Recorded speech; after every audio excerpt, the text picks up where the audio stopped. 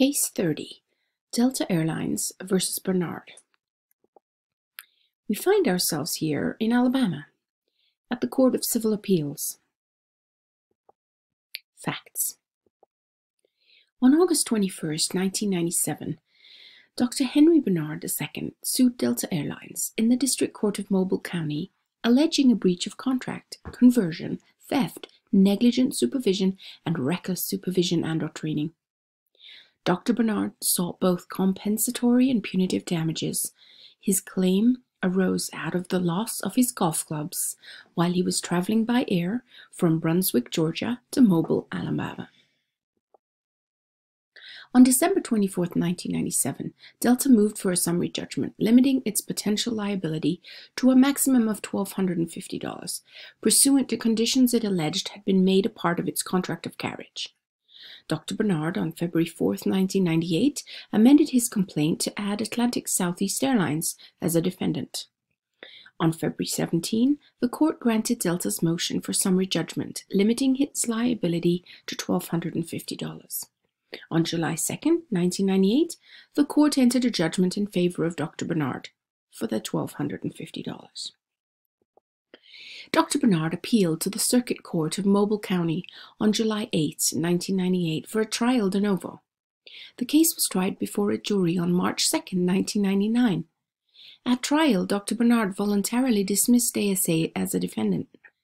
Delta moved for a judgment as a matter of law, JML, at the close of Dr. Bernard's case. The court entered a JML in favor of Delta on all the claims except the claims alleging a breach of contract and conversion. Delta renewed its motion for a JML as to those claims at the close of all evidence. The court denied the motion and submitted the case to the jury. The jury returned a general verdict in favor of Dr. Bernard for $30,000.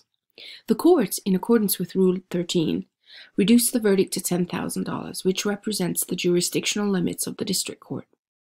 Delta appealed to this court after the circuit court denied its post-judgment motion. So what's the issue? Whether Dr. Bernard's conversion claim in this case relates to an airline service and therefore must be determined in accordance with federal law.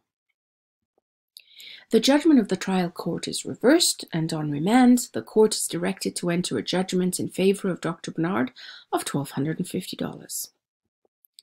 Let's look at the reasoning to see why.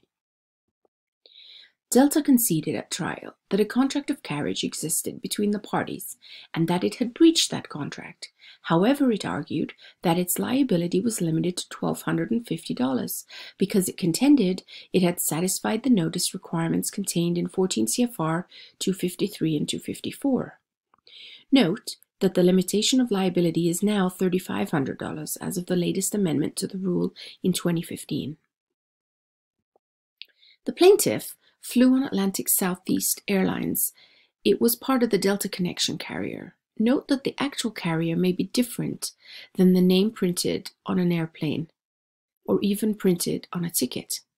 We must all be diligent in finding out exactly who is responsible for the flight in order to name the right defendant and pursue the party that is potentially liable. So what exactly is this contract of carriage?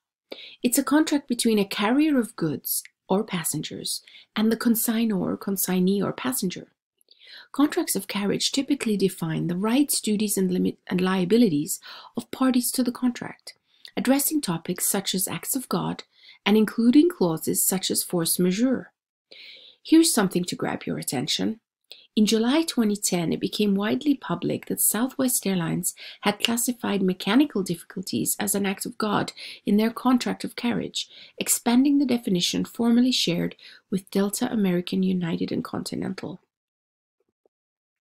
And now what exactly is 14 CFR 254.5 and 253.4? Section 254.5 provides that airlines flying large aircraft must provide conspicuous written notice that federal rules limit liability to $3,500 per passenger.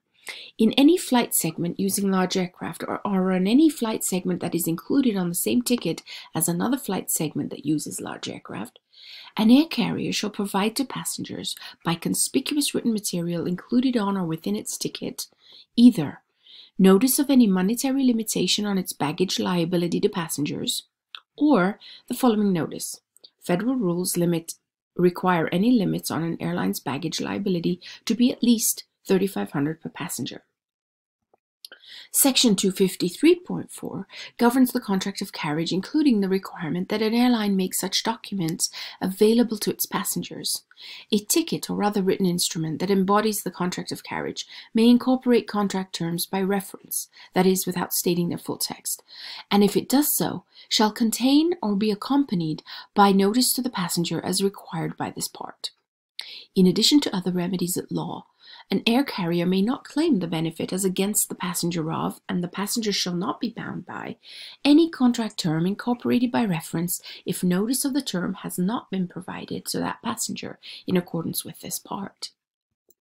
Each air carrier shall make the full text of each term that it incorporates by reference in a contract of carriage available for public inspection at each of its airport and city ticket offices.